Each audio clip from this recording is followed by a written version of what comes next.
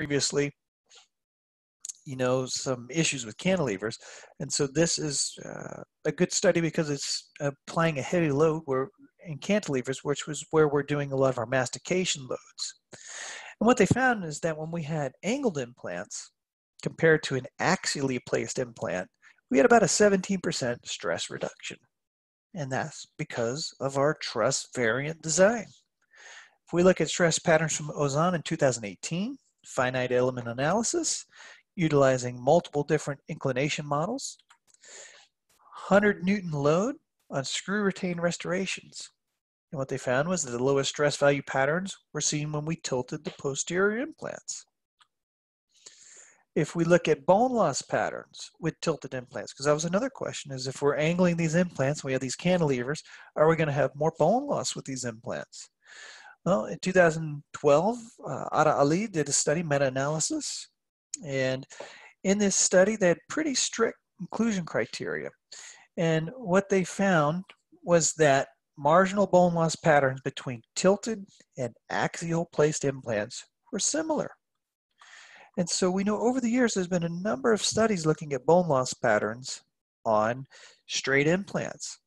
And if we're now comparing them to angled implants with all of these studies and these retrospective studies, meta-analysis studies, we can now see that the bone loss patterns are similar. And with the caveat of that, I would say that is if your prosthesis is designed properly, if your occlusion is adjusted properly. And that would really be for both styles of implant, because if you have a straight implant and you have bad occlusion, you're going to have problems. If you have an angled implant and you have bad occlusions, you're going to have problems as well. But we know that if both are designed properly, the bone loss patterns will be similar. And there's a number of studies that have now compared tilted bone loss patterns versus axial or straight bone loss patterns. And we know that they're very, very comparable. So we can really put that to bed. We know that there's not really a difference between bone loss patterns in the two styles of implants. So when we are doing a dia arch or an all-on-4 style procedure or any other name that you want to give it, what we're talking about is same-day full arch implant rehabilitation. Okay, and when we're doing this, you really have to change the way that you're thinking, because when we're in dental school, we're taught one style of thinking, and we're taught to save as many teeth as possible, no matter what the cost, no matter what the consequence. And once you start doing these types of cases, these full arch same day type of cases, you need to change the way that you think. You need to change the way that you're viewing some of these cases, because you're looking at the greater good of the mouth in the long term. And you're taking also into consideration the needs of the patients, the desires of the patients. And this can really change your treatment planning for a lot of these cases. So if we have a case like this, we know there are multiple options. We have conventional dentures that we can utilize. We have snap-on dentures that we can utilize. We've got conventional implants that we can utilize. And we also have an immediate load type procedure, an all-on-4 dia arch type procedure that we can utilize. So we have a lot of different options. So I'm going to show you a case, and this is an old case of mine. And this shows you where, when you're viewing some of these cases, the way that you can possibly change your thinking, because I still get patients every single day. I did consults today, one in particular that was very similar to this, where a dentist will treatment plan with a very traditional model. And many patients are not seeking that anymore. They know that there's options such as this available where they can get a new set of teeth that they can function with in one day, as opposed to having to wait for a significant amount of time, undergoing many surgeries. And so this case, really highlights this. So if we look at this particular case here, we've got pneumatized sinuses because the patient's been missing his posterior maxillary teeth for a while. We have a deficient anterior maxillary ridge, again, because he's been missing teeth for a while. He's wearing a maxillary partial denture. He's also got some ridge deficiencies in the mandible because he's been missing teeth for a while. He also has some teeth that are angled and not quite in the right position. So he has a number of problems. And so in this particular case, to treat the anterior deficiency, I did maxillary block grafts. So 2 block grafts in the anterior maxilla, let those heal, come back, and I place 4 implants. Well, we don't have any bone in the posterior sinuses, so we got to do 2 sinus lifts. So we did a sinus lift on the left, sinus lift on the right, open sinus lifts. And now we can come back and place implants. In the mandible, we had deficient mandibular ridges. And so to treat that, I did bilateral ridge splits. And so many years ago, I wrote an article in Journal of Periodontology on piezoelectric hinge ridge splitting for the mandible. And so this is how we do it. I'll take the piezoelectric handpiece, cut the ridge, green stick fracture, use a ridge splitting osteotome, I'll fracture the ridge, let it heal, we come back and we place implants. So we do this on both sides. And then we place a whole bunch of implants. And you can look, we've retained a couple of the natural teeth that were still quote unquote healthy. And we placed a whole bunch of implants. So we see this patient before treatment. This is after all the bone grafting is done. So we look at what did we do? We did sinus lift, sinus lift. We did block grafts, ridge split here, ridge split here. That's a lot of different surgeries, a lot of pain for the patient, a lot of cost for the patient. We then place a whole bunch of implants. So we've got 1, 2, 3, 4, 5, 6, 7, 8, 9, 10, 11, 12, 13, 14 implants that we have here. And then we do our restorations. So total cost of treatment, we had extractions of bone graft, we had block grafts, sinus lifts, ridge splits, dental implants, implant restorations, sedations during all these surgeries. So total cost for this was at least $74,000, $75,000 for the patient. And, you know, I can tell you this case was done back when I was in the military. And so, fortunately, it was at no cost to the patient. But I ended up paying for the case. You ended up paying for the case because it's a taxpayer-funded case. And this patient, you know, received some great treatment. But if this was done in a private practice setting, it's going to be fairly expensive. You know, maybe even more expensive than this. And the time is going to be fairly significant. So let's look at the time cost of the patient. We had 4 surgical appointments. We had multiple surgical follow-up visits. You know, so if this is a person that's working out in the civilian world, you know, every one of these surgeries, they have to take off work afterwards to recover from the surgery. Then they have follow-up appointments. They have to take off work for that. Then they have pre-prosthetic appointments. Then they have prosthetic appointments. So the total treatment time is 18 total months, sometimes even longer, and a lot of visits that they're having to come in for. And then even after all of this work is done, because we still have a few natural teeth remaining, it's possible those natural teeth could need crowns. They could need endodontic treatment. They could possibly need to be extracted. And if they're going to be extracted, they're going to need bone grafts, additional implants. And so even though the patient had already spent a significant amount of money, there's still a potential that they can spend even more money. And they're going to have to undergo even more surgeries. And so this is where, if you're looking at a more traditional style of treatment compared to a full arch style of treatment, you know, it changes the way that you look at some of these cases. Because that last case where we did all of that treatment over 18 months of time, I could do this now definitely in one day. I could take those remaining teeth out. I could do a couple of zygomatic implants, a couple of pterygoid implants, implants in the mandible, you know, a vomer implant. I could get him treated in one day. I don't have to do any bone grafting. I don't have to have him miss all that work that he missed. It can be, you know, no denture, no partials. So significant difference in the 2 types of treatment.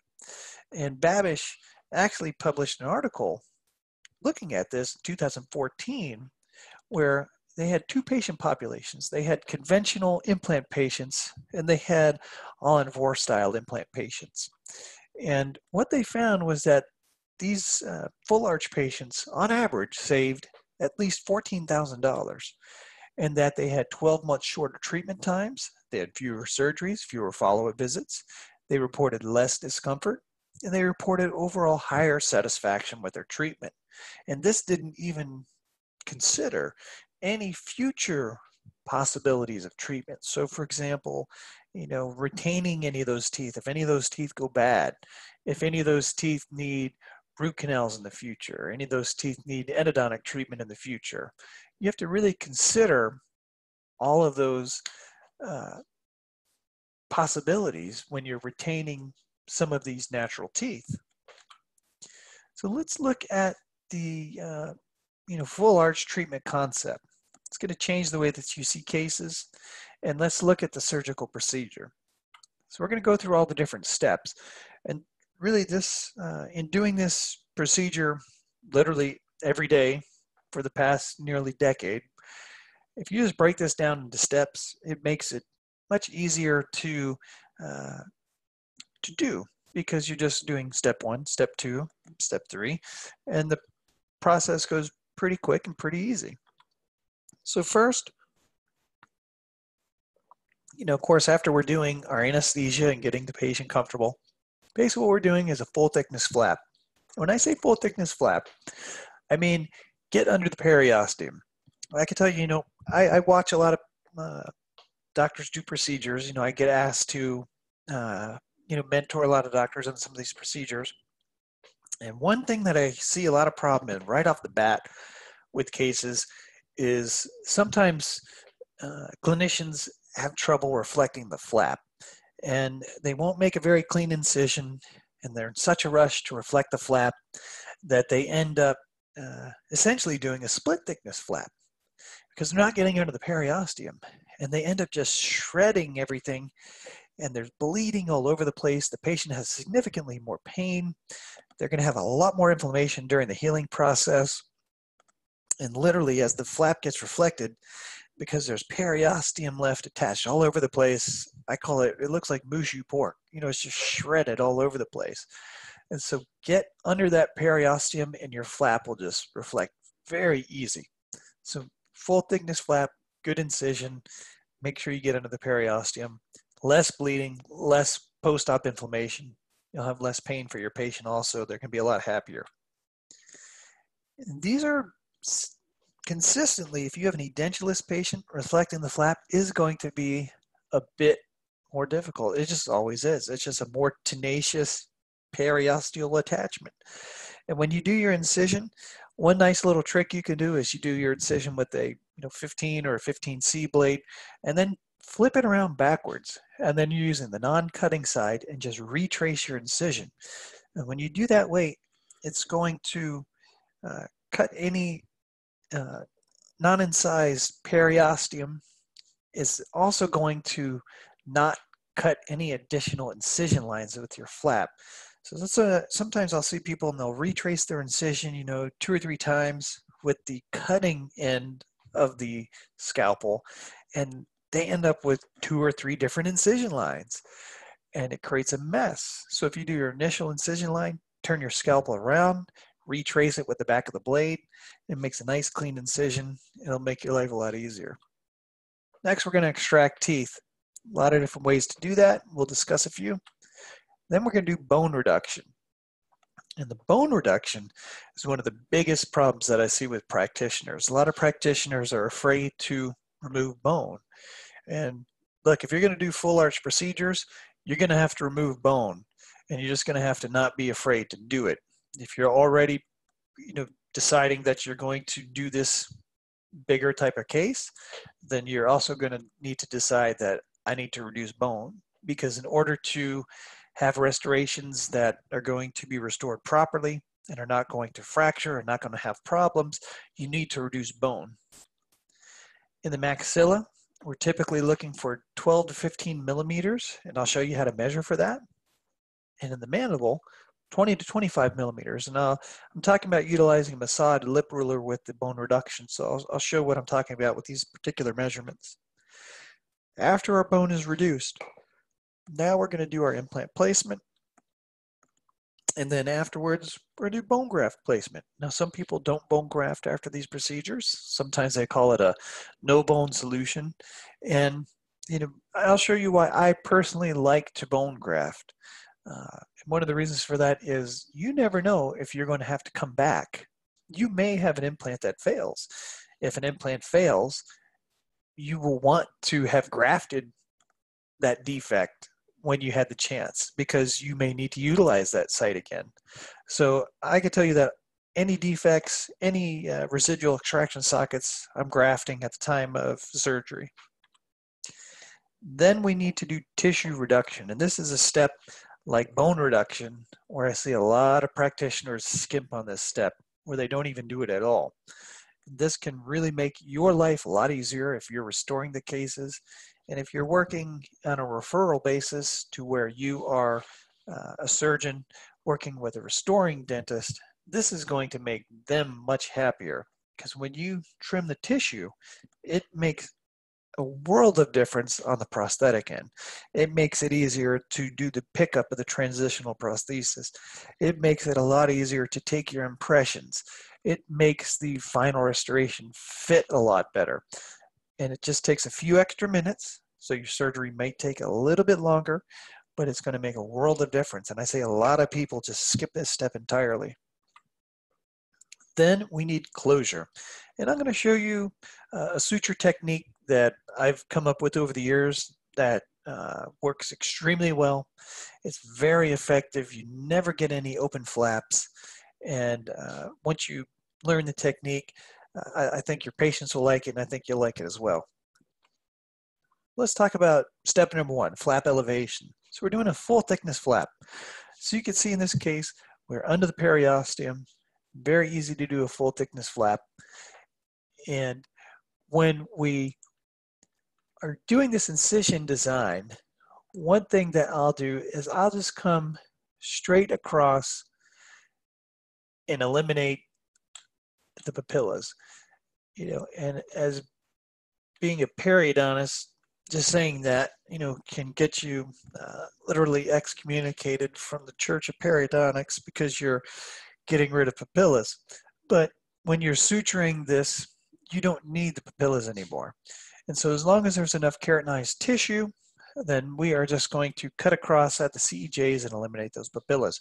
And if you look here, you can see after I've reflected the flap where I still have these papillas remaining, and I'm literally going to just eliminate those. But when I go back to suture my flap, it's going to make a much cleaner closure, and that's because we have a nice straight line incision as opposed to a jagged type incision because we retain papillas.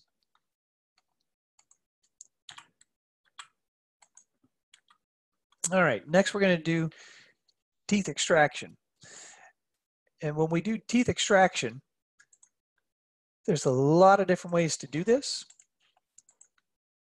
And what I will typically do is I will go in between the teeth with a burr. I will eliminate a little bit of bone. I will section all of the molars I don't like to chase any fractured root tips. So anything I could do to eliminate root tips, I'm going to try to do ahead of time.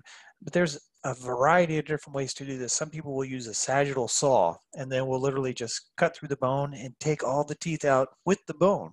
And then they'll go back and get the little root tips afterwards. So whichever way works best for you is fine. Just you want to get the teeth out in one piece. You want to preserve as much bone as possible. Some people I see get in a very big rush, and in the attempt to take all these teeth out, they start fracturing buccal plates left and right. Well, you're going to want those buccal plates later. So you want to keep all that bone. So if you need to take a few extra minutes to section a tooth, then section the tooth, because the key here is you need to keep as much bone as possible. So once you have these teeth out, now we're going to do bone reduction. And you can see in certain cases, we're going to need to take a pretty significant amount of bone away. And so on this particular case, you can see on the right side, I've got about nearly 9 millimeters of vertical bone reduction. And now we're going to go back and do this on the left side. So how do you determine how much bone to reduce? I get that question quite a bit. And a simple way, a very simple way to do this is you get a Mossad lip ruler.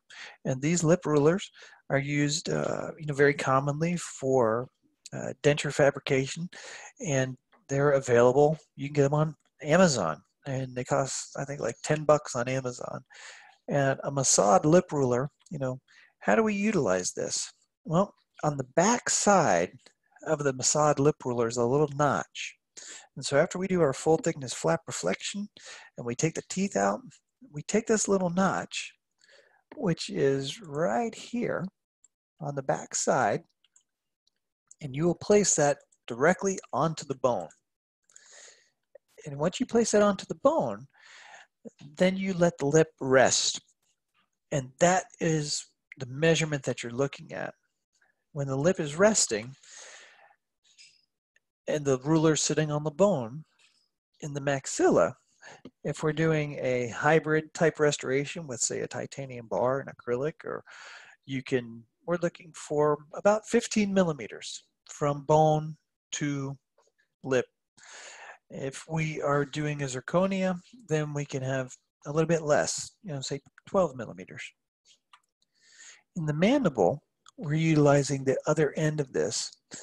So we're utilizing the little lip down here, and we're placing that on the bone, and then we're measuring to where the lip position is. So in the mandible, we're looking for about, on average, 20 to 25 millimeters on the mandible. That doesn't mean your restoration is going to be that thick. That's just after the bone reduction and the lip is resting. That's what we're looking for with the Mossad.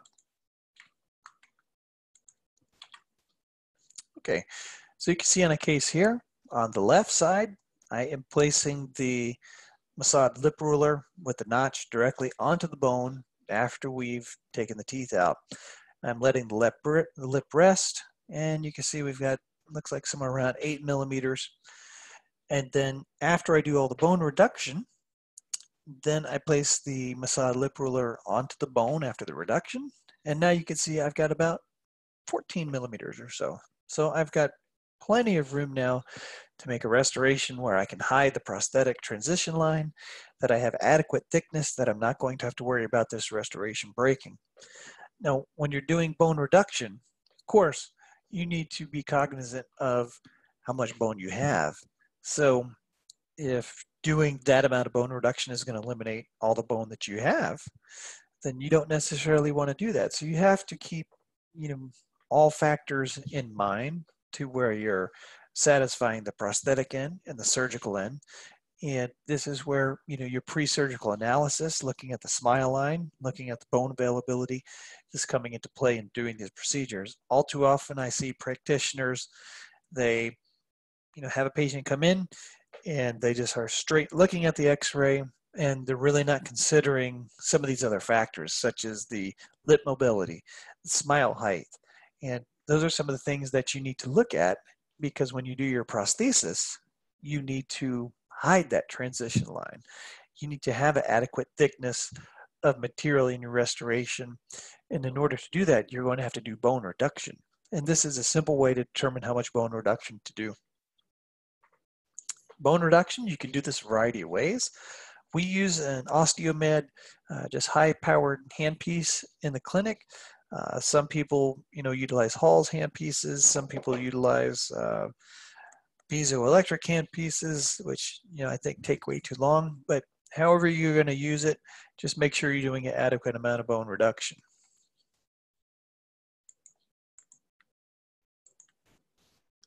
Okay, so you can see after we do our bone reduction in this case, everything's nice and flat, nice and even. Then make sure you're also rounding any sharp edges, because when you go to suture the flap, we don't want any sharp edges that could possibly perforate our flap. And what we're doing in the mandible and the maxilla is we're creating what's called a bone shelf. And so Jensen published a number of articles about 10 years ago, the maxillary bone shelf and the mandibular bone shelf. And this is a nice little picture here because we look at a mandible and we can see that originally what we had was a knife ridge mandible. However, once we reduce this, you can see that we now have a nice thick area, a nice shelf to place our implants. Whereas if we hadn't done this bone reduction, this area up here, it's much too thin. We're going to have a lot of thread exposure of our implants. But when we get down to here, we have a ton of bone to place our implants. And so we want to create this shelf. In order to do that, you can see we had to do quite a bit of bone reduction. But it ends up accomplishing our goal in creating a space where we can place implants, not have any exposed threads, and have adequate prosthetic restorative space. So again, in the maxilla, we're doing the same thing, the maxillary bone shelf. So purpose of bone reduction, why are we doing it? And I've hit it a few times, we're trying to create prosthetic space. Remember, when we're doing these surgery procedures, they need to really be prosthetically driven because no one ever comes to see you saying, I want implants. They want teeth. They want teeth to chew with. They want teeth to smile with. And it's great that you can place implants, but if they're not placed in the right spot and you can't do your prosthetics, then your implants are pretty much worthless, even if they're integrated in bone. We need to have the prosthetics in mind at the end of the day.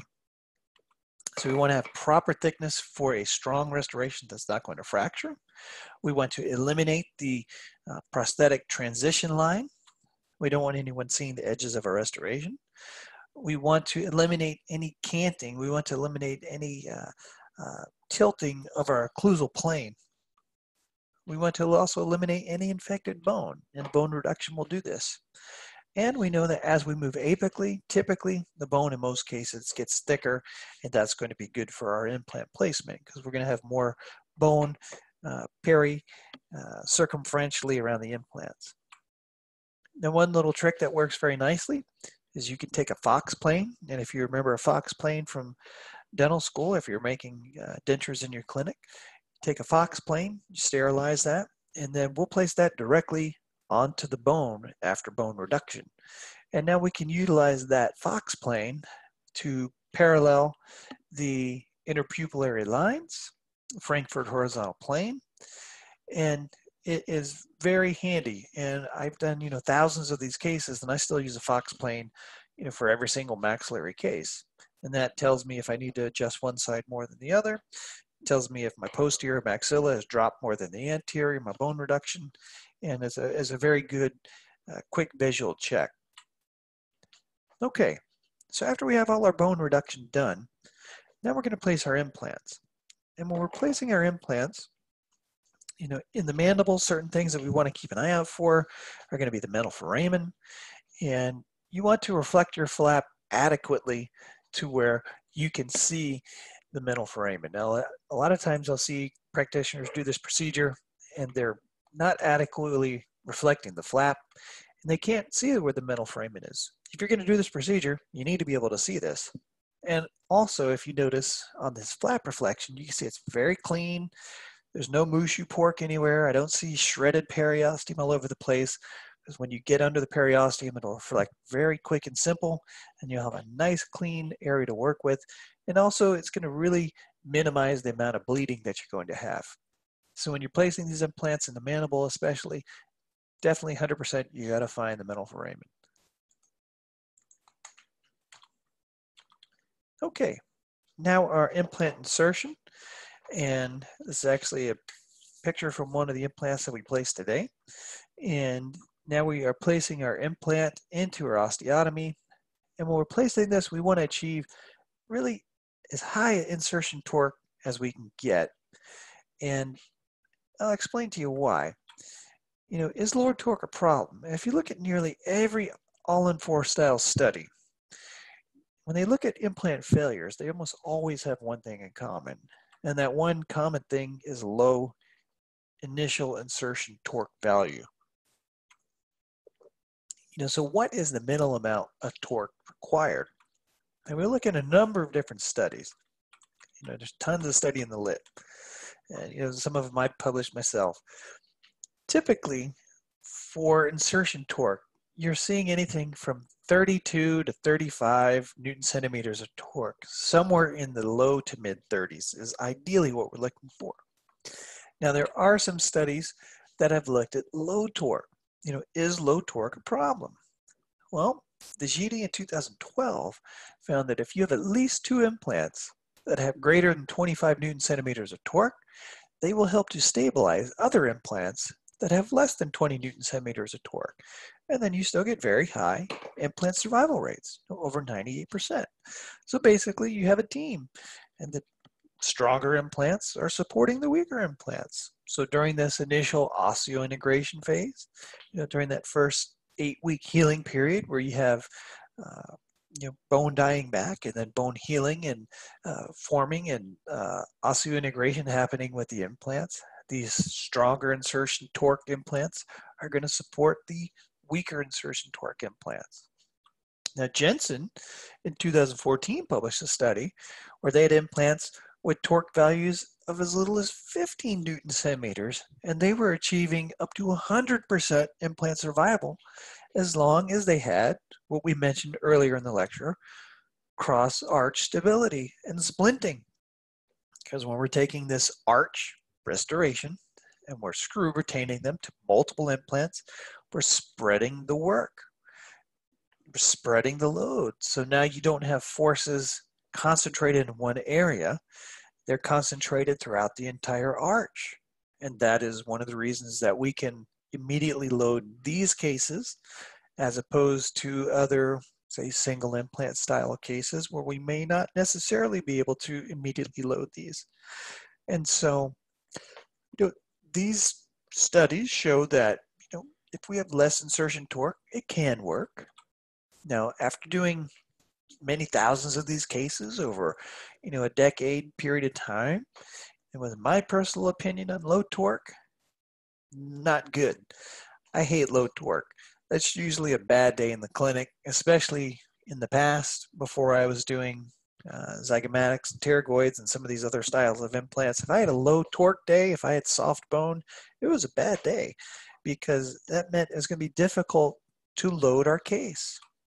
So in my clinic, if we had torque that was less than 32 Newton centimeters, what could we do? And some of these things are used to, what I used to do in the past, and I can tell you what I do now, but we could attempt to place a wider implant. So say you place a 4.2 millimeter implant, you're not getting quite the insertion torque that you want, then you could place a 5 millimeter implant. As a matter of fact, I did that just today, just a few hours ago. And I'll show you that at the end of the lecture when I put up the pictures of the cases we did today. We can attempt to place a longer implant. And of course, you need to be cognizant of the anatomy to do that. If you're in the mandible, you need to be aware of where your inferior alveolar nerve is. If you're in the maxilla, you need to be cognizant of where your sinuses are, where your nasal cavity is. So if you're placing a longer implant, can you place a longer implant? Are you going to impinge on any of those anatomic structures? But that's another option that you have. You can seek an alternative location for your implant. Now, many times when we're doing these procedures, alternative locations are a luxury that we don't have because many cases, we don't have significant amounts of bone. And if you have a patient that just has acres and acres of bone and one spot doesn't work, then you have the luxury of choosing another spot. But many times we don't have that luxury.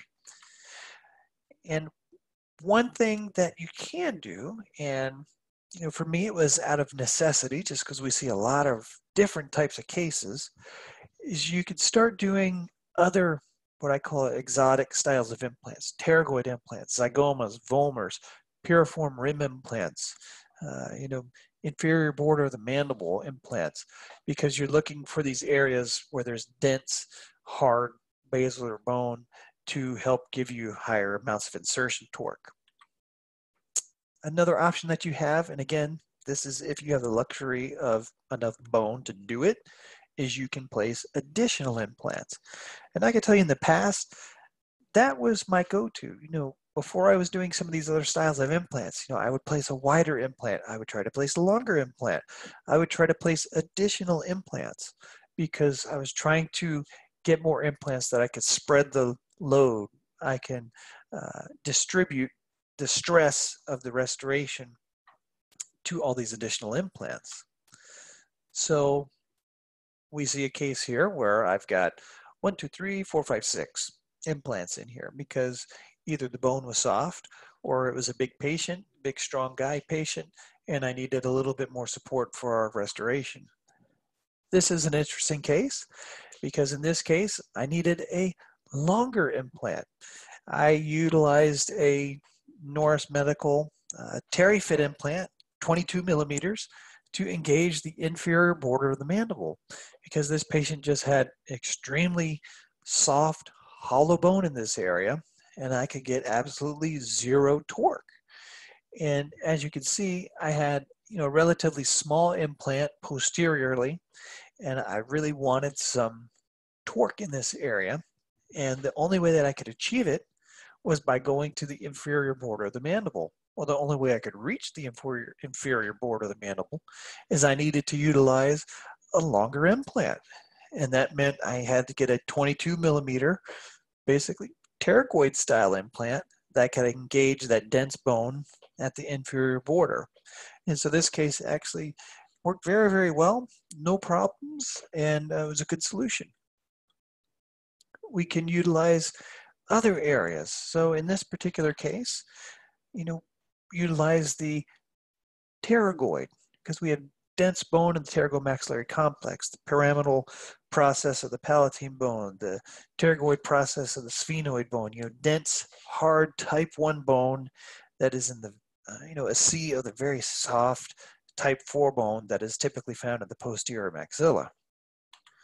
We've got zygomatic implants, extremely strong bone in the zygoma. And if you see a case like this, somebody that was previously edentulous, they have very minimal bone.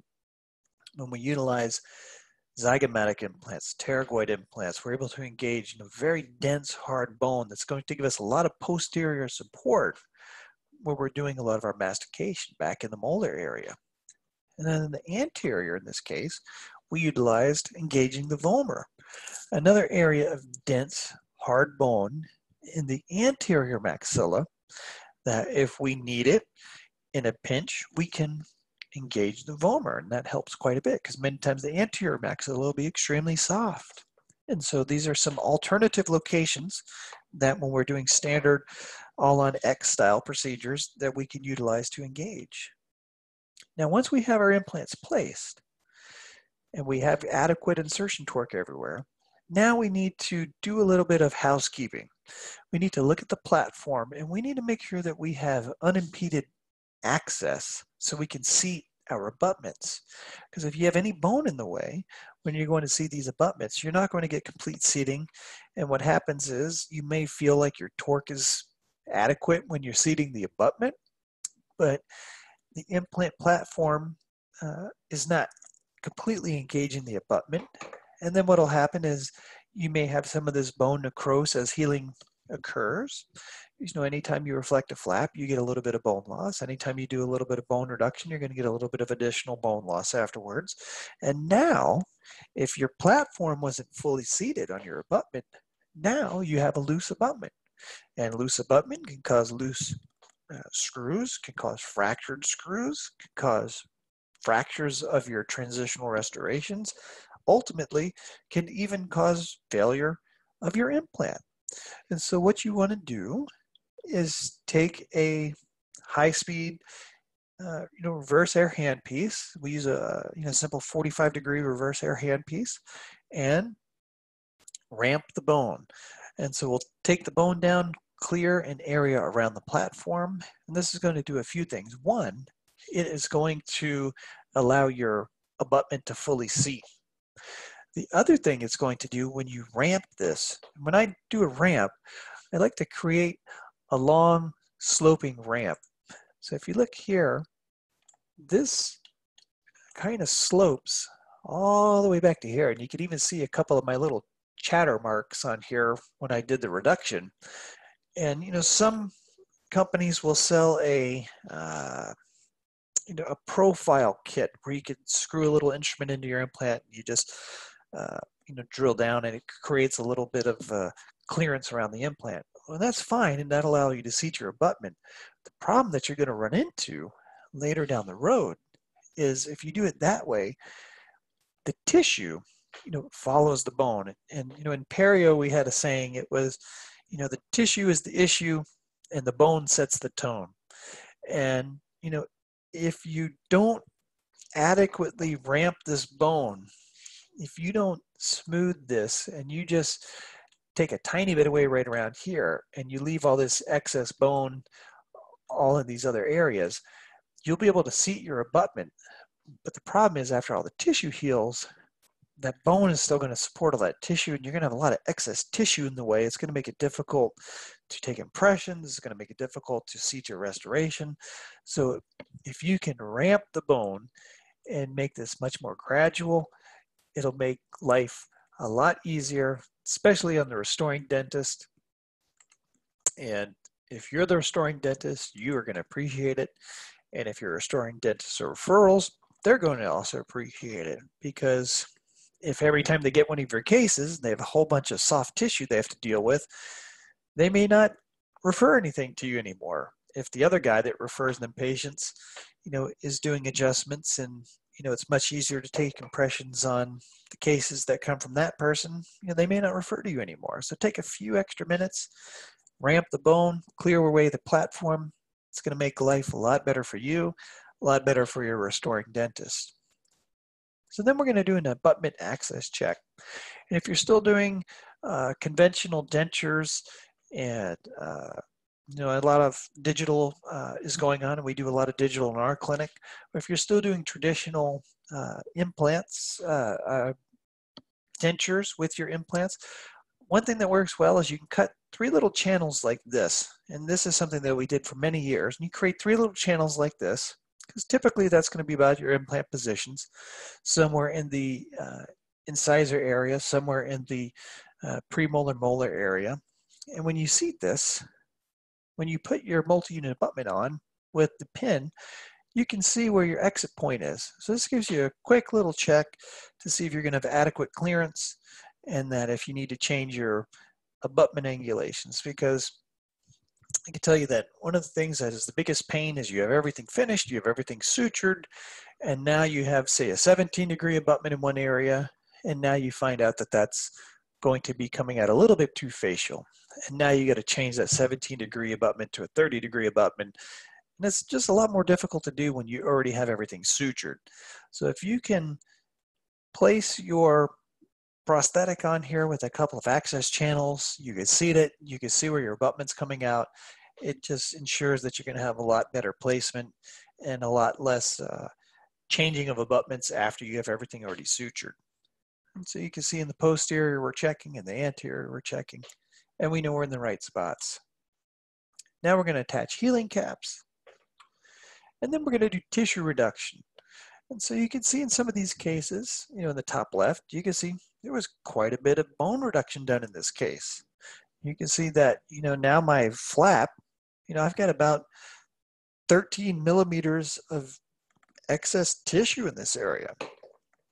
And so afterwards, we're doing a lot of soft tissue trimming. In the top right picture, you can see that's a UNC 15 probe. So this is 15 millimeters. And if you look at the size, and that's 15 millimeters here. So some of these tissue chunks, are pretty substantial. And we're utilizing, sharp 15 C blades, 12 B blades. And that's one thing is, if you're doing these procedures, don't be afraid to utilize a bunch of new blades. Some of these blades, use them a couple of times, they get dull very quickly. And then it's literally like you're trying to cut tissue with a butter knife. It costs an extra $5, use a new blade, trim the tissue. It cuts a lot smoother. It makes your life a lot easier. It also makes the patient have a lot less pain because they get a lot cleaner cut. So trim the tissue. After you trim the tissue, one other thing that you can utilize is a biopsy punch. And the biopsy punch will also help to trim a little bit of tissue away. and it will allow you to get a much cleaner closure. And so yes, it will take a few extra minutes if you're doing it this way, but again, at the end of the day, it's going to make your life a lot easier. The patient's actually going to heal a lot better because they're going to have a much cleaner closure, a much less redundant tissue. Next, bone graft placement. Again, as I mentioned earlier, if I have any residual sockets, if I have any defects, I'm placing bone. And why am I placing bone? Because if you look at a patient like this, where you have a number of large defects, when we graft these areas, if we had an issue where an implant failed and we needed to come back to, say, either of these areas where we have bone loss, now hopefully with our bone grafting, we're going to have bone in those areas that we could utilize in the future if it ever needed to be done. And so here you can see we have a nice amount of bone formation. If we need to go back there, we could. Now, soft tissue closure. So in doing soft tissue closure, one comment that we typically receive in the office is compliments on our closure. And just that it's very clean, that it makes it very easy for the restoring dentists. And I can tell you that in doing this, it's a technique that I've developed over the years, and I just use 4.0 chromic gut sutures for almost every single case in the office. Over the years, in the past, I used to have a variety of sutures, which a lot of clinics have. You'll have chromic gut sutures for certain procedures, and vicryl sutures for other procedures, and PTFE sutures, and silk sutures, and nylon sutures. I can tell you, one of my colleagues years ago told me, just to use chromic gut. And I said, no, that's not going to work. It's too weak. It won't work. And he said, no, give it a try. So I did. And I can tell you that for many, many years now, all I've used in the clinic is chromic gut. And it works spectacularly well, especially for this technique. When you're doing full arch, if you want to use a resorbable suture, the benefit of that is when the prosthesis is seated at that first follow-up visit, you don't have to go dig out all those sutures. And when you have a prosthetic that is sitting on top of a bunch of non-resorbable sutures, you have to go get those out. And that's a pain to do. Or you have to take the restoration off and you have to go dig them all out. So if you can utilize a resorbable suture, it makes your life a lot easier. So, how are we doing this? Well, I call this the Texas two-step closure. The reason I call it the two-step closure is basically I'm utilizing 2 sutures for the entire arch. And when I make 2 sutures, I'm basically doing 1 knot in the midline, and I'll start right up here. And then what I'm doing is I'm considering each of these areas as a section. Okay, so I've got a section here, here, here, here, and here. And basically between each section, I'm doing 2 sutures essentially. First, I start off with a horizontal mattress. Okay, when I do the horizontal mattress suture, what that is doing is, 1, it everts the tissue. So it is flipping the tissue to where the connective tissue of each portion of the flap is going to connect and kiss the connective tissue of the other portion of the flap. That's going to make things heal much better. If you don't evert the tissue like this, then many times what you'll have is connective tissue of one side of the flap is being covered by epithelium of the other side of the flap, and that's just not going to heal very well. You get flap separation. So if you do a horizontal mattress suture first, then this is all one continuous suture. So you're doing your horizontal mattress first, and then after that, then you go back and do a continuous loop suture. And what that continuous loop suture does is it now tucks down and compresses that everted tissue. And so that first horizontal mattress in addition to everting the tissue, it is basically taking all of the tension off of the incision line. So now your incision line is tension-free. And now you're utilizing that continuous loop suture to close the incision line. There's no tension on it. And after you close this section, then basically you do a horizontal mattress across, and the same thing. You pass underneath, you come out here, horizontal mattress here, come back here, horizontal mattress here, come out here, and then you go back and loop it back. Then you go to the next section, horizontal mattress, loop it back. And when you close it like that, everything is going to be very tight, very clean. And in order to also do that, you also have to trim the tissue beforehand. And so there's a lot of little bits of tissue trimming, and it takes a few extra minutes to suture this way, but it makes it a lot cleaner. It makes it a lot better for your prosthetic portion of the treatment. And so again, when we're doing this, it's 2 total sutures for the entire arch. And if you notice with this suturing technique, you don't see a whole bunch of suture tails everywhere. And that's also beneficial because when you're doing your pickup of your transitional restoration, you don't have all these extra suture tails that can get caught up in your acrylic when you're picking up the transitional cylinders. So you basically have 1 suture tail in the middle and 1 suture tail at the end, and that's it. Everything else is very nice and clean. So in doing these procedures, another thing to consider is how many implants are we going to place in an arch? And this is something that a lot of dentists can't answer. And I'll have a lot of patients that will come in for consultations and they'll say, well, how many implants do you put in? I said, well, basically I put in as many implants as I need for the procedure. And they said, well, I went to so-and-so's office and they told me that they always put in 6 implants and that 6 is better than 4. I said, well, really? I said, well, why is that? I said, why is 6 better than 4? And they said, well, they just said it was because it's more implants. I said, well, there's plenty of studies out there that show 4 implants are more than adequate. Why do they put in 6? They really can't give you an answer other than 6 is bigger than 4. I was like, okay, well, spectacular, you're a genius. 6 is bigger than 4, but why do you need 6? Well, there's a reason, and we make these decisions during surgery. So we look at these cases. In the top left, we've got 6 implants on the top. We got 6 in the bottom.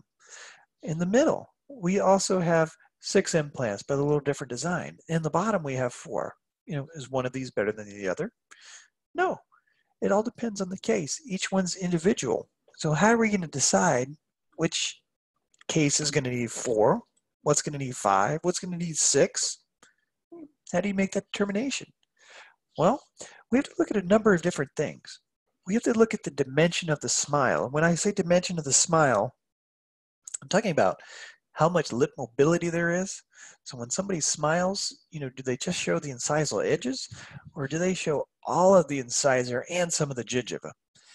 Also, how wide is their smile? Are they showing all the way back to the second molars? Some people have very, very big, wide smiles. Some people have very narrow smiles. We also need to consider the anterior-posterior spread, or the AP spread. We need to consider the composite torque value, and we'll discuss what that is. Basically, the insertion torque for all of the implants. If we add that up, what does it add up to? And is it enough to give us a predictable, successful outcome for our restoration? We need to consider the dimensions of the bone that we're putting the implants into. We need to consider the size of the patient and any possible parafunctional habits that the patient may have. So if you look at this patient when she smiles, this is somewhat of a normal smile. Now, I'll always ask the patient to give me a smile, and then I will tell them, okay, go ahead and smile now as big as you can. And so when this patient smiles much bigger, we can see that she shows a lot more teeth. She shows almost all the way back to the second molars. She shows a lot of gingival tissue. And you may say, well, patients don't typically smile like that. Well, I can tell you that a lot of patients do smile like that. And a lot of patients, when they're laughing and interacting with people and not thinking about their smile. Sometimes they will smile with a very strong, big, exaggerated smile. And you need to be cognizant of this before your procedure is done, because it can really cause you a lot of problems that you can't fix if you haven't considered it ahead of time. So if we look at a patient like this, and they have a xerostomia, so they have a lot of recurrent decay and a lot of these restorations, and so they're needing full arch treatment referred from their dentist.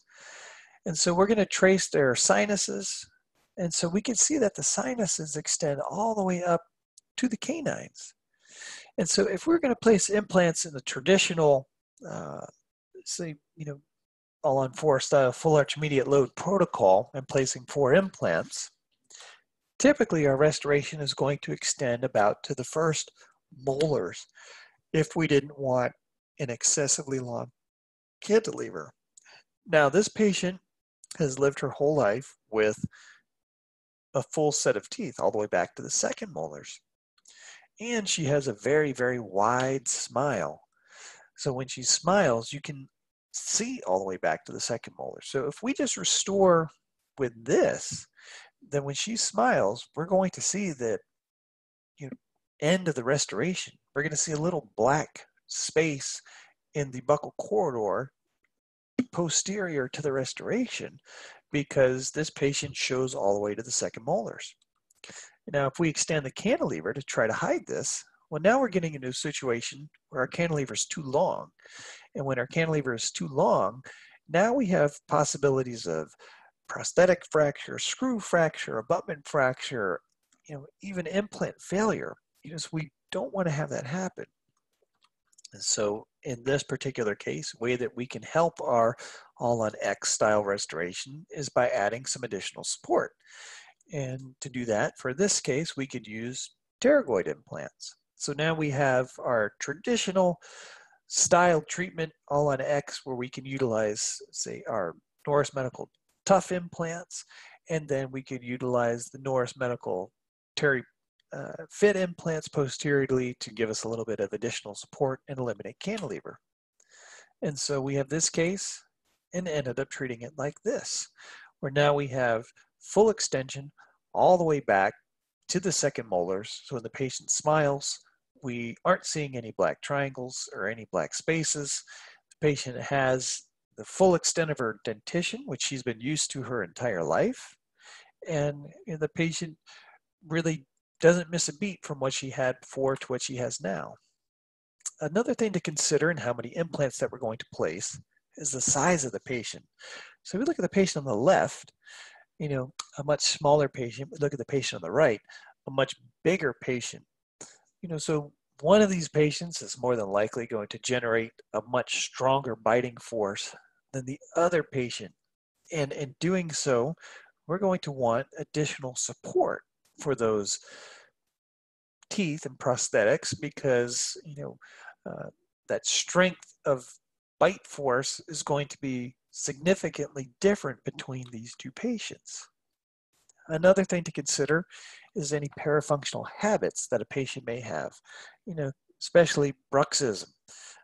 When a patient is a known bruxer or has other comorbidities such as restless leg syndrome. So that's one thing that has come to bite me in the past, is patients that have restless leg. So that is one thing I would definitely ask all your patients if you're considering a full arch immediate load procedure. Because when patients have restless leg, they tend to brux very hard at nighttime. And when they're bruxing, they're generating very high amounts of force on the dentition, which is being transmitted to your implants. So in a patient that's a known bruxer, I'm going to try to over-engineer that case as much as possible. I'm going to try to place in additional implants in the likelihood that anything might fail. Then I have backups that I can still hopefully keep my prosthesis, even though one of my implants may have been overloaded. Also, by having additional implants, I've increased the total amount of bone to implant contact. I've increased the total amount of composite torque value that I have to spread the load between all the different implants in the restoration.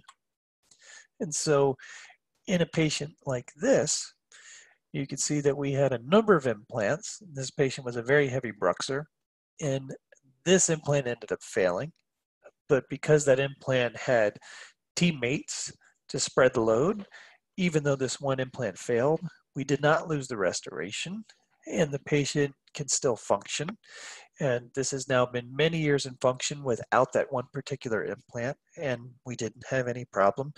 And the patient never really missed a beat other than us taking out the one particular implant that failed. Because we over-engineered the case, we have additional implants to back up in case something did fail. And that was basically because this patient was a known heavy bruxer. So we talked about composite torque value. What is this? So Jensen mentioned this in a 2015 article in Journal of Prosthetic Dentistry. And basically, the number that Jensen refers to is 120 Newton centimeters of composite torque value, or cumulative value of the insertion torque for all of the implants. So basically, if you're placing, say, 4 implants, and your 4 implants have 30 Newton centimeters of torque for each implant, you have 120 Newton centimeters of torque.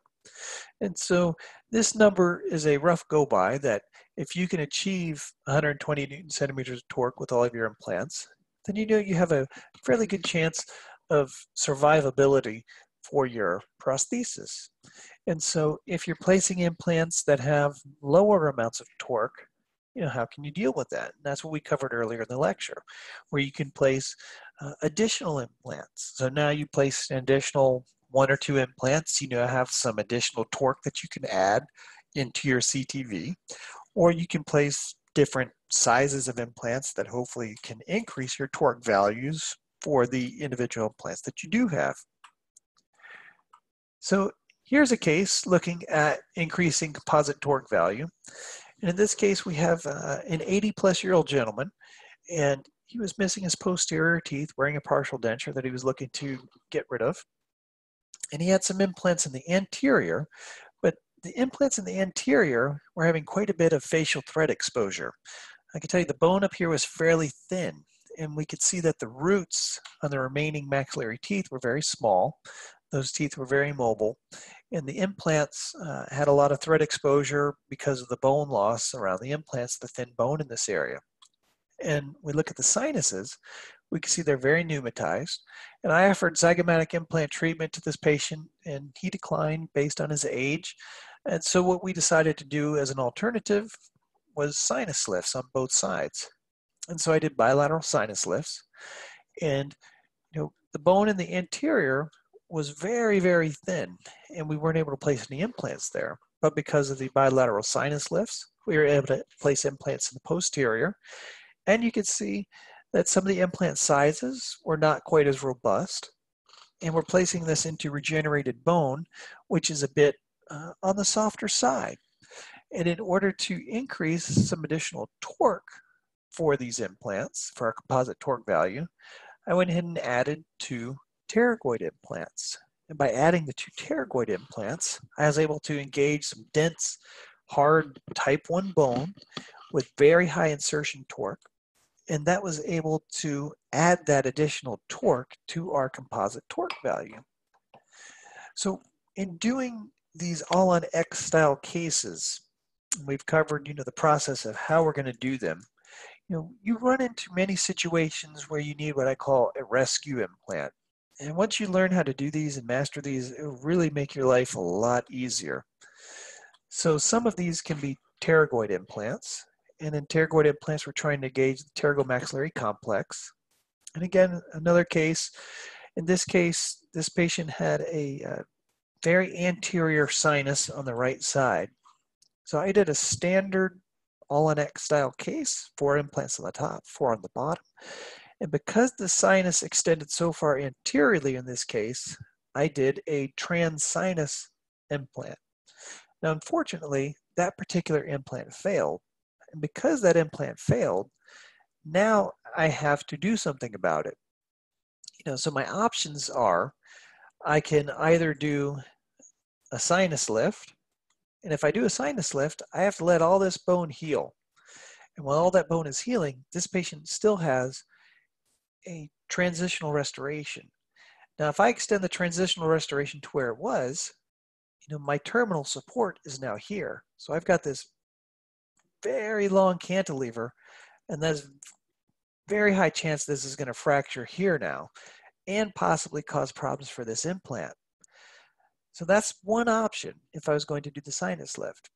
Another option I could do as a rescue scenario is I can place a pterygoid implant back here. I know I can engage really dense hard bone. I could take this implant out, I could graft this site, and then I could take the transitional restoration, extend it back, attach it to the pterygoid. So now I don't have to put the patient in a shortened restoration. The patient can still function, the patient can still smile, and it really doesn't delay the treatment for any significant amount of time. And so that's what we did. So I went ahead and took out the failed implant, placed a pterygoid implant on the right side, extended the restoration to join that pterygoid implant, and then I offered the patient placing one on the left side to balance out the restoration, and he agreed to do that. And again, if we have any issues like this in the clinic, we don't charge the patient for doing any of these additional surgeries. It's just part of the process. And now we could see that we have a full restoration, that now we have no cantilevers in the maxilla, and the patient did not have to undergo additional surgery of a sinus lift, and it was a way to rescue our all-on-X style procedure. And pterygoid implants have a very good survival rate, very similar to traditional standard implants, and we don't need to go into a whole lot of review of that because it's in other lectures that we are putting on with Noris Medical. Other styles of rescue implants for all-on-X procedures can be piriform rim implants. And in piriform rim, we're basically looking at the aperture of the nose, and this bone is a very dense, hard bone, and you can extend your implants to engage that bone with the apical portion of the implant, and that can rescue you in certain situations where you need to have increased amounts of torque for your all-on-X style procedures. The vomer. So the vomer is another area of bone that we can get dense, hard insertion torque with. And this bone is essentially up in the base of the nose.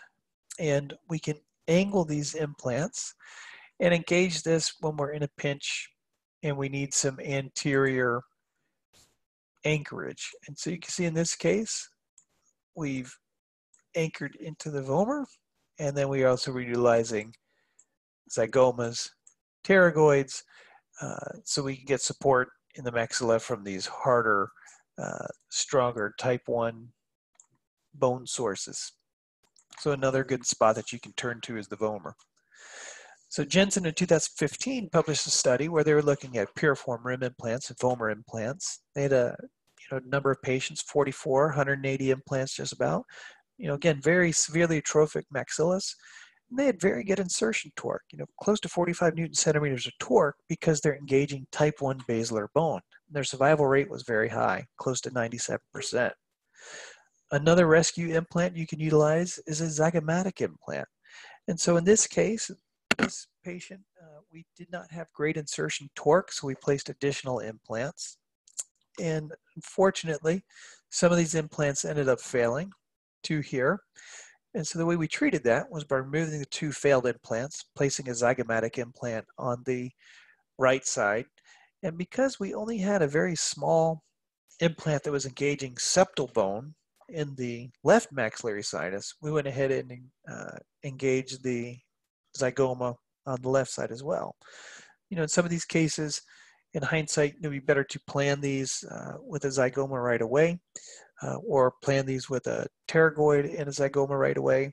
But if you get into a situation where you have implant failures, then at least you have options to salvage the case. So some common problems with these all-on-X style cases. One is pre-existing implants. That's pretty easy to solve. There's a number of implant retrieval tools that are made, and you can very easily remove these implants in most cases without too much difficulty. Inadequate bone reduction. And so when people are doing inadequate bone reduction, it can result in very unsightly restorations, restorations that have significant fracturing. And believe it or not, this patient is in a final restoration. That is not a temporary restoration. That is a final restoration that was made. And you can see that there was very inadequate bone reduction. We've got a ridge lap here because the bone was not reduced adequately. And when this patient smiles, we can see some of the transition line in these areas. And so just not a very aesthetic restoration, and a lot of that started from the inadequate bone reduction. And so when I see a restoration like this, the first thing that goes through my mind is inadequate bone reduction, because I can see where these platforms are. These platforms are not even to the CEJ of these teeth in the restoration. So there's no way that this had adequate bone reduction when this case was done, just by looking at the restoration that was made. Another case, you can see this restoration. We know that there was inadequate bone reduction performed because you could see there's flanges. There's just not very much thickness of this restoration. And we can see when this patient smiles, we see too much teeth. And when we see too much teeth, that typically either means that there was inadequate bone reduction or the prosthetic is too thick. Another patient, we can see inadequate bone reduction.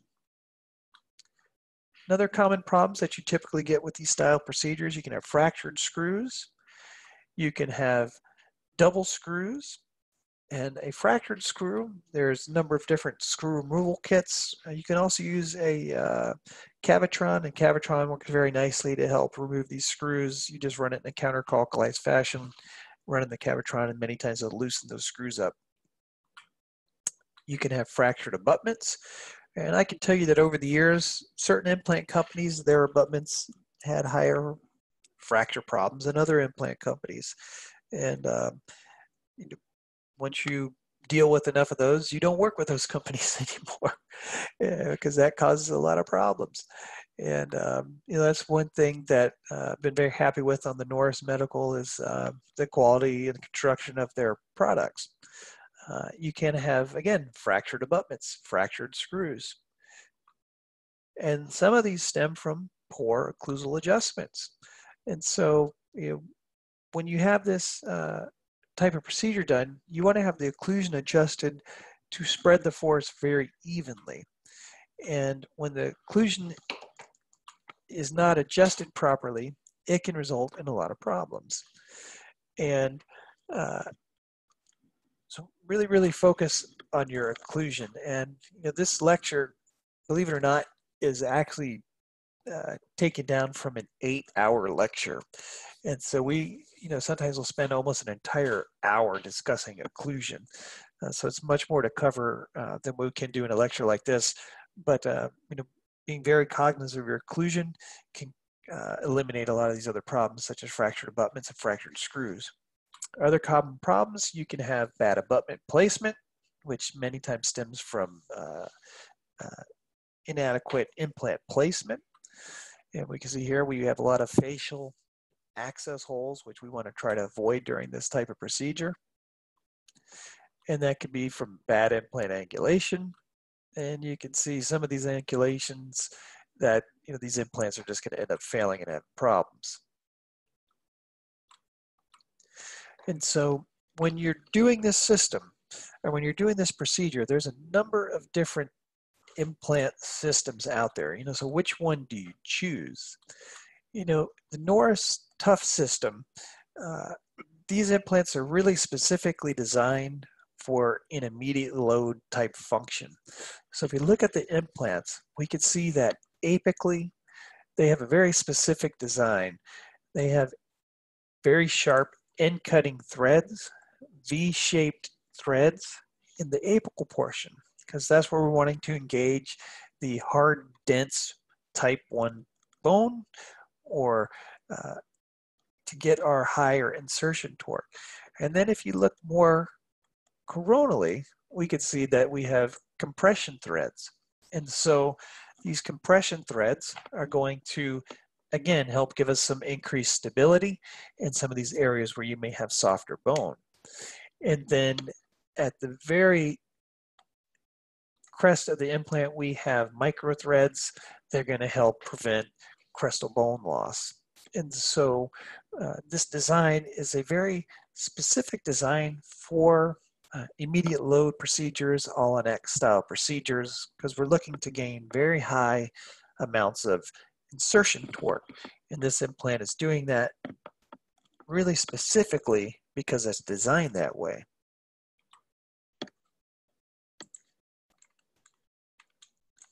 And if we look at the sizes of this, there's a variety of sizes where we have sizes for minimal amounts of bone in the 3.3 all the way up to 6.0. And I can tell you in today's case, I utilized a variety of different sizes. And if there wasn't all of this options for me to choose from, I would have been in trouble with today's case in particular. And you can see that the sizes in terms of length for these implants are pretty robust. Where in the 4.2, for example, you go from 6 millimeters all the way up to 25 millimeters. And in many implant systems, they just don't have that variety of size. This gives you a lot of options because when you're doing these procedures, many times you don't know exactly what you're going to run into. Sometimes you need a longer implant than you anticipated. And by having these implants in stock of all these variety of sizes, it can bail you out of a lot of different situations. And having a larger diameter, the 6.0, there's many companies that do not have a 6.0 diameter implant, or they don't have a 6 millimeter implant in terms of height. And those can really bail you out of many, many situations. So having this wide variety of implant stock to choose from, it really allows you to treat virtually any situation. Then we look at the TerryFit implants. These again are designed for specifically immediate loading because we have, very similar to the Tuff implants, a very aggressive end cutting tip with V-shaped threads that's going to cut through dense cortical bone, giving us very high amounts of insertion torque. And then coronally, we have, again, compression threads. So when we're in softer bone towards the crest, we can compress that bone. And then in the pterygoid region specifically, because many times we'll have thick tuberosity tissue, we have a smooth polished collar, and that's going to reduce the adherence of periopathogens to this implant surface because we have a nice smooth polished collar. And again, a specific pterygoid style implant design. Now, some of the Tuff implants you can use for placement in the pterygoid area. And matter of fact, I'll show that in just a few minutes. So in this, our pterygoid implants come in a variety of sizes, 18 to 25 millimeters, and in a 4.2 millimeter diameter. And then finally, we have our zygomatic implants to choose from. The zygomatics, we have a range of 30 to 60 millimeters in length. Now this is a very specific design. So with this design, we have 12.5 millimeters of apical end cutting resorblast media treated implant to engage the dense bone of the zygoma. And then the remainder of the implant is a smooth, polished surface because this portion of the implant is not engaging bone. This is the portion that is extending down from the zygoma down to the arch where we're going to engage our restoration. And we want a smooth collar or smooth body like this because it's going to reduce, again, the adherence of pathogens from the oral cavity to this portion of the implant, because this is really specifically designed or for an extra sinus or approach in placing zygomatic implants.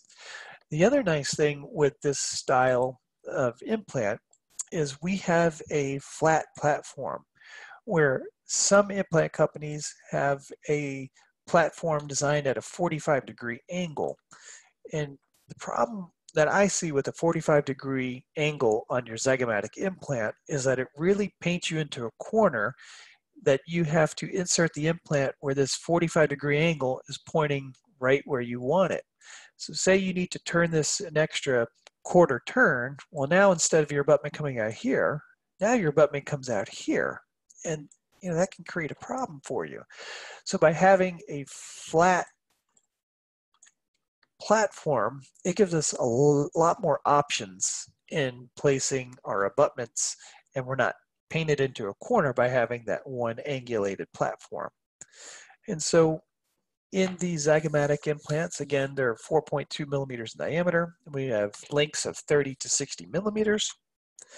And what's also extremely nice with the Noris system is the amount of abutment selection. So for full arch cases, we have 0 degree, 17 degree, 30 degree, 45 degree, 52, 60 degree, a lot of abutment selection. And if you look at most other implant companies in the full arch market, they only have 0, 17, and 30 degree abutment selections. And if you're doing enough of these cases, you have enough situations with bone angulations and no bone and minimal bone, and you find that there's many times that you do need a 45-degree abutment. You do need a 52-degree abutment, sometimes even a 60-degree abutment. And so with some of these other companies, when you don't have as wide of a selection, you end up with scenarios where your prosthesis has an access hole, significantly located towards the palate, or you may be facially located because you just don't have the abutment selection that you need to restore that particular implant. And then prosthetic component, there's a number of benefits that I found with these prosthetics. I'd say most importantly for me, what we have found is I like these screws. These screws work very well. Some other implant companies that I had used in the past, we would have problems with screws stripping, problems with screws breaking. These screws especially are very nice, and also these transitional prosthetic copings are very nice. They're very sleek. They have good retention, and I can tell you that some other implant companies that I've worked with in the past, these transition copings were much too thick and were not really conducive to making a sleek restoration just because they were very, very bulky. Okay, so I'm going to finish off this lecture with showing a case that I did just today. I literally finished this case, a few hours ago. And so this case was an old all-on-X style case, and the patient was needing treatment of the bottom arch. He had some recurrent decay in the molars. He had some decay in some of the other teeth. His dentist had offered him one treatment plan, and the patient did not want to go forward with that, and he, based on the treatment he got in the maxilla, he wanted to go ahead and do similar treatment in the mandible. Now, some updates to this patient. This patient had developed restless leg syndrome over the years. He had developed a pretty severe bruxing habit, and so in doing this case, what I did today was I added 2 pterygoid implants for a couple of reasons. One, I wanted to give this patient some extra support. Also, he asked and inquired at the beginning of the procedure, in the beginning of the process, if he could get an additional molar. He said if he could get one, he'd be, very happy about that. And to do that, we could add 2 pterygoids and extend the length of the restoration. And then in the mandible, placed 4 Tuff implants between the middle foramens, and then 2 6-millimeter implants, because I can tell you on the CAT scan we had about 7 millimeters to the inferior alveolar nerve. And every time I look at one of these panos after a case, it always looks like you have so much more room to the nerve. But I can tell you that when you're measuring the CAT scan, and you're looking at 7 millimeters to the nerve, and you're in the case, you don't get any awards for getting as close to the nerve as possible, and you certainly will get some paperwork in the mail if you hit the nerve. So, if I could be a little bit more conservative and be away from that nerve, then I'm happy to do so. And I can tell you with these 6 millimeter implants on the Tuff line, we were able to get significantly high torque. And ideally, I would have liked to have placed this implant a little bit further forward, but there was just a lot of bone missing in this area. We were not able to engage and get adequate torque there, so we had to go a little bit more posterior. But the 6 millimeter diameter implant was able to achieve very, very high amounts of torque. And if you look at these two implants in this particular case in the pterygoids, the difference on this side, we were able to engage a Terry Fit style implant here. Now on this side, at my first attempt in placing the implant, I got torque, but not quite as high of torque value as I wanted. So I ended up going to a larger diameter Tuff implant. And when I used that larger diameter Tuff implant, I was able to get a lot more insertion torque in the perimeter process of the palatine bone that I didn't get at my first attempt in placing the 4.2 millimeter Terry Fit implant. So because I had these options available and I had these implants in stock, I was able to get good insertion torque for both and load that portion of the case without worrying about having any problems. If I didn't have that variety of implant stock available to me, then it would have caused me some problems. And so here's the patient after the case. We can see we had pretty nice symmetry on our implants. And thought process, again, I wanted some extra support. The patient wanted the extra molar, and to do that I needed some extra support. And then I was giving this patient 6 mandibular implants, and so I needed a little extra support in the maxilla as well. And by doing this, we're able to eliminate the cantilever and then support the Tuff implants that were placed on the bottom. And so in summary, for everything we've covered today, we talked about case selection, case planning, breaking the all-on-X procedure down into steps, keeping your options open because you never know what type of curveballs are going to come your way when you're doing these procedures. And then to keep your options open, many times that can mean utilizing the right implant system, because certain implant systems are going to give you a lot more options and flexibilities than other systems. And I can tell you that from personal experience over the years, that the Noris system definitely gives you a significant amount of options with a implant design that is really specifically designed for an immediate load protocol and a full arch style protocol. And so in that concludes our lecture. I can't tell you that some of the information that we presented in the lecture today, I do have a textbook coming out later this summer. Information about this style of treatment and pterygoid style of implants is going to be in this textbook, and it's available at pterygoidimplantbook.com. And I'd like to thank everybody for attending the lecture and open the floor for any questions for anybody that's stayed through my long-winded lecture here. Again, thank you.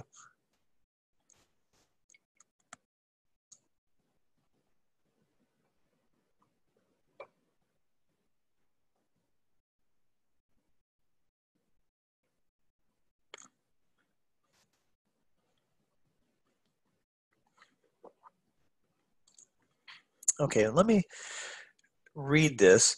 I'll read some of the questions here. One question we have is, can we make temporary bridge from fast setting acrylic made on a putty index placed over the implants, or is it better if they buy a CAD/CAM composite disc? No, you could certainly make a temporary bridge that way. That's the way many people do this. Now I can tell you that some people will do a lot of the work in the patient's mouth. I can tell you a very easy way to do this is you do the surgery, and again, this is really an 8-hour lecture, and there's a whole, probably a good 2 hours of the lecture that's just on the transitional phase and the prosthetics. But what I can tell you is that what we'll do is, if we're using, say, a conventional style denture, we'll have our healing caps on there. We'll then use an indexing material such as blue mousse, and we'll index the denture, drill out 2 holes. We'll put 2 prosthetic transition copings on there, and then we'll pick up the 2 copings in the mouth. And that's it, just the 2 copings. And some people will pick up everything in the mouth, but I really think that's unnecessary. You just pick up the 2, and the reason for the 2 is that gives you anti-rotation from picking up the 2. Then you can take a simple closed tray impression. And I can tell you that for many years we would take an open tray impression, but in doing this for many, many, many thousands of cases, that we take a closed tray impression with PVS, polyvinyl siloxane material, and it will give you a very accurate impression. And then when you have that impression, you can take that back to the lab, pour it up. You can then place your picked up restoration on the 2 implants that you picked up on the model. And now you can pick up the remainder of your implants in the laboratory, out of the patient's mouth. And it's nicer for the patient. It's nicer for you. The patient can now rest after the procedure. You can make a nice clean restoration. That's very easy to do. Okay, another question is, in cases of all-on-4, should implants be placed identically left and right? If you can, in an ideal perfect world, yes. It makes the x-ray look nice and pretty. It balances everything out, but no, it doesn't have to be placed that way. And many times that's going to be dictated by the bone, by the amount of infection that is present, the anatomy. You may have one side where the sinus extends more anteriorly than the other side. You may have one spot that has a huge periapical, radiolucency of infection, and you just don't have any bone there to place. And so, ideally what we're looking for is the total amount of insertion torque, the AP spread, and that's where certain other implants can come into play. So if you have, say, a anterior wall of the sinus on one side that is significantly more anterior than the other side, that's going to limit your AP spread on that side of the arch. And so in that case, then you might want to consider maybe placing a pterygoid implant, because now you can extend back, you're going to increase your AP spread. And those are things to consider to balance out your restoration. And so every time it's not going to be exactly a mirror image of the left side and the right side, because based on anatomy. Let's see, what is the RPM to insert a pterygoid implant? That's a very interesting question, because I actually had a colleague of mine come down to my clinic recently and observe me do some pterygoid implants specifically. And one thing that I had never really thought about that he mentioned to me was that he said, one thing I noticed in the placement of your pterygoid implants is how slow everything was, meaning the drilling sequence, the insertion sequence. And so I'm typically running the drill at a very slow RPM. I'm doing some osteotome condensation of the bone in that area. And then insertion torque, I typically am putting it on about 40 Newton centimeters of insertion torque and just placing it until it torques out. So it's typically going at a very slow speed. Okay, let's see some other questions. See, for maxillary cases, have you ever done tissue punches in the palatal tissue and then sacrificed buccal tissue to allow more robust keratinized tissue on the buccal? Yes, that's, again, a lot of that's going to be determined by how much bone reduction you're doing, where your anticipated incision line is. And so that's a very common technique. Sometimes people will, again, try to palatally punch the palatal tissue and then bring that buccally, and that gives you a much more robust area of keratinized tissue. That is one question that I have gotten in many past lectures is, Uh, Clinicians will ask, well, what if you have areas where there's no keratinized tissue? Do you do a graft in that area? And my response to that is, in doing many thousands of these cases, is the number of times I've had to do a graft has been very few, because typically you will have some keratinized tissue in areas, and you can rotate or manipulate your flap to bring keratinized tissue from point A to point B. And if you're doing these cases, I would really highly advise people to really be very proficient in their suture technique, because many times I see people just know maybe one or two types of sutures. And if you really are proficient with your suturing, you can really make the tissue do what you want it to do. And I've seen many times where it looks like we're going to have a huge open gap, or you're going to have tissue that is just covering the abutment. And with a little tissue trimming, tissue suturing that's going to evert the tissue, and then tissue suturing that's going to pull the tissue one way and then tuck the tissue down, you can really manipulate the tissue and do what you want it to do with the suturing. But it really takes knowing what that suture is going to do. And I find a lot of times people just don't know how to make the suture do what they want it to do to get that tissue in the spot they want it to be. Let's see, another question is maximum dimension of cantilever when you don't have pterygoid implants. Okay, well, as I mentioned before, I'm writing this textbook on pterygoid implants, and in doing so, I did quite a bit of lit review on cantilever length. And what's interesting is, we have this mantra of 1.5 times AP spread for cantilever length. However, if you look in the literature, there is a wide variety of numbers reporting in the literature. So for example, there was a study where in terms of AP spread, they found the highest amounts of success was when they had about 0.5 millimeters times AP spread. And conversely, there was another study where they found when they had over 2.1 times AP spread or less than 2 times AP spread, there was no difference. So you have one article reporting 0.5 times AP spread, and then you have another article reporting more than 4 times the length of the cantilever of 2 times AP spread, and they both reported good success rates. So if you're looking for literature to support your actions, you can really find articles one way or the other. Now, I can tell you personally that longer cantilevers I've had more problems with, and so that's why I've changed my technique over the years to try to eliminate cantilevers or shorten them if possible. So pterygoids work great for that in the maxilla. Short posterior implants work great for that in some of these more atrophied posterior mandibles.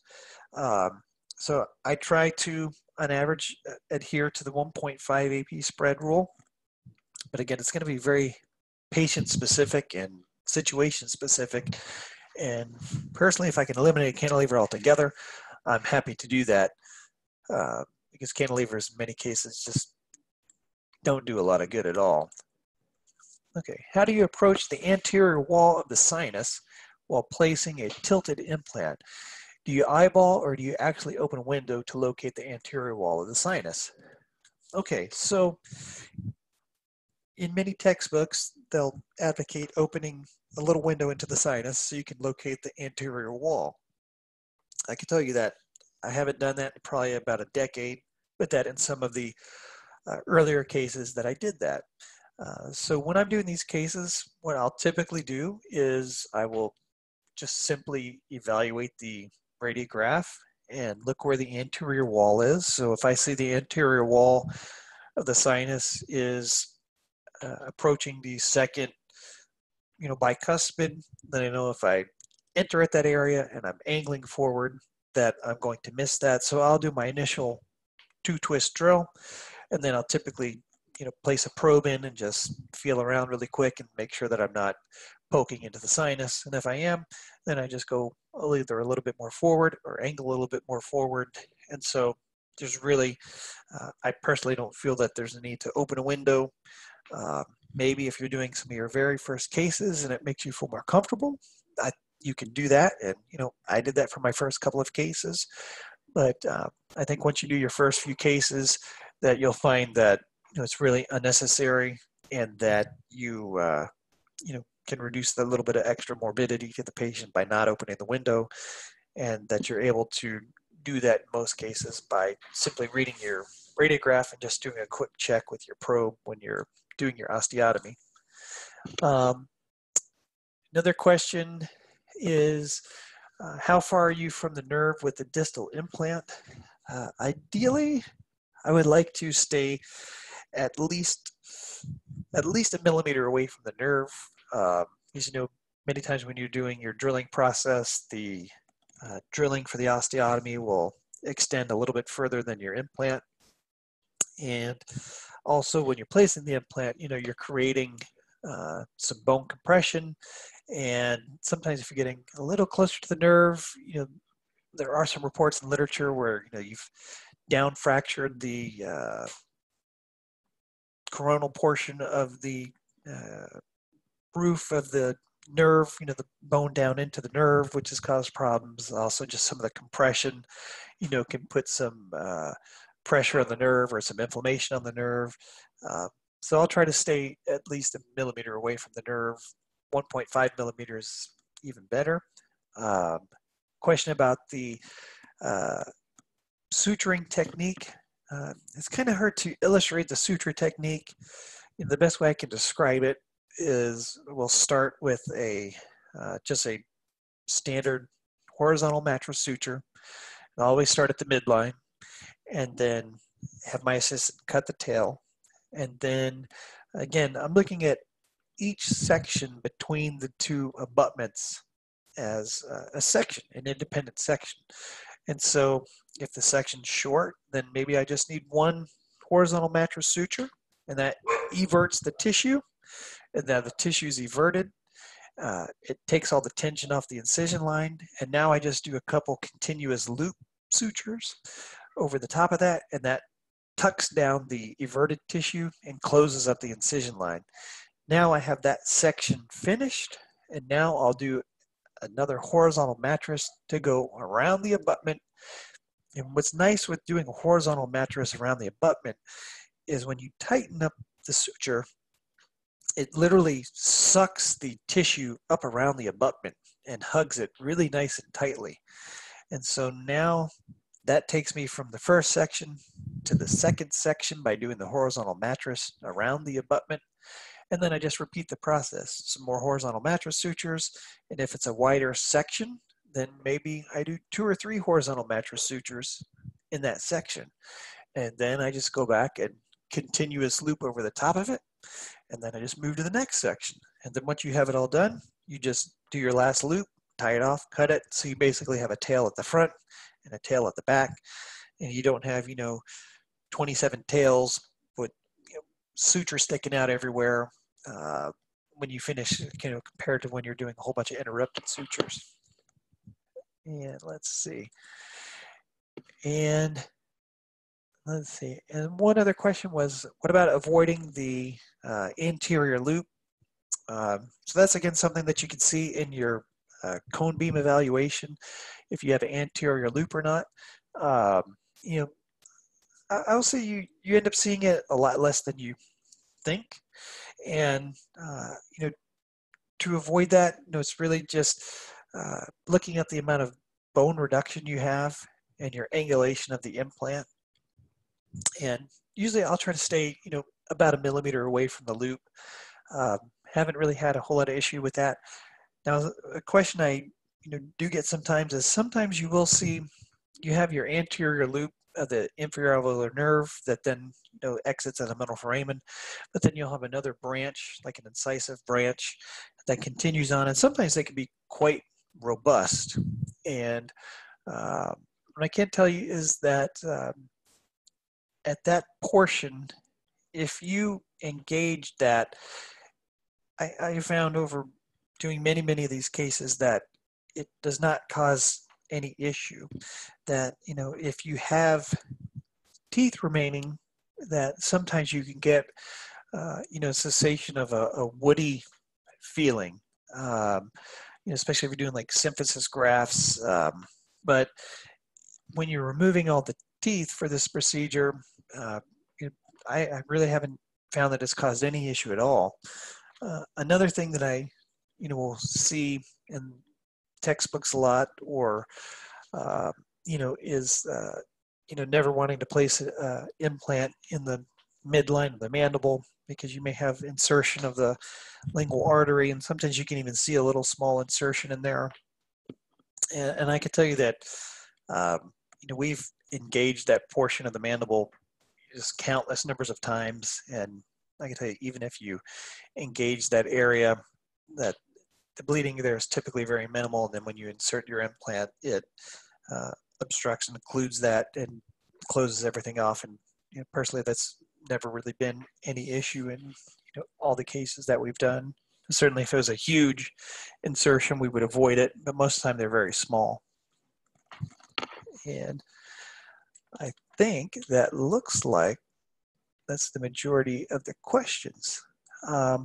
So if there's any other questions, I'd be happy to answer them. Otherwise, it looks like we're finished, and I appreciate everybody's attention and spending time with me on your Thursday night.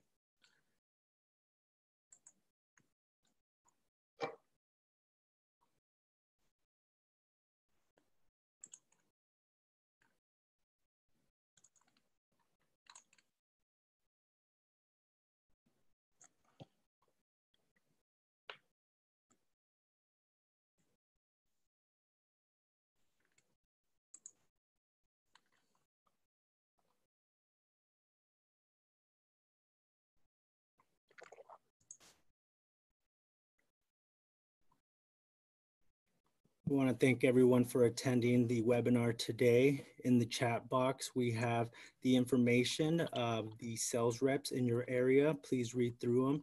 If you would like to contact anyone on more information on Noris products or upcoming webinars, please feel free to contact these reps. Thank you very much. Have a good night. Bye-bye.